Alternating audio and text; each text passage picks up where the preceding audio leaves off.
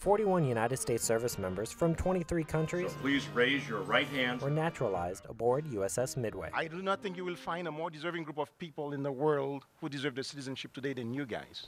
Today, you've taken a great step forward, a new beginning for most. This is my country now. I'm just so happy, finally get it done. The promise of America lives on in each of us.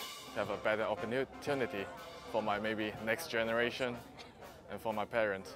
You have taken an oath to be a citizen of this nation to the exclusion of all others, and I congratulate you on that. Following the tradition of pledging allegiance to the United States dating back to 1790. I salute you and God bless. Petty Officer Eric Crosby, San Diego, California.